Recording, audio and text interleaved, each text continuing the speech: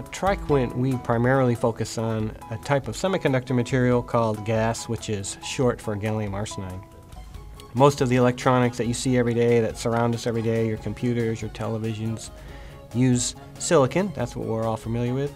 But at TriQuint, the material that we focus on is called gallium arsenide. So what we take advantage of in gallium arsenide is the fact that electricity moves faster in gallium arsenide than it does in silicon.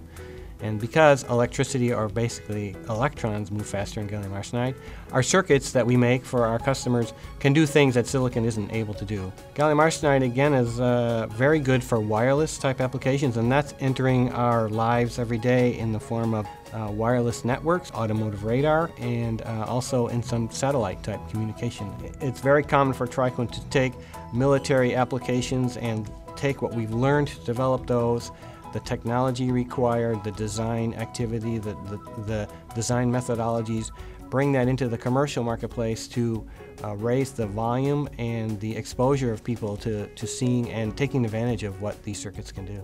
TriQuint was a very early pioneer of gallium arsenide circuits. We basically invented many of the manufacturing processes that we see today and that are used around the world in our manufacturing facilities. The performance demands on wireless communications continue to grow.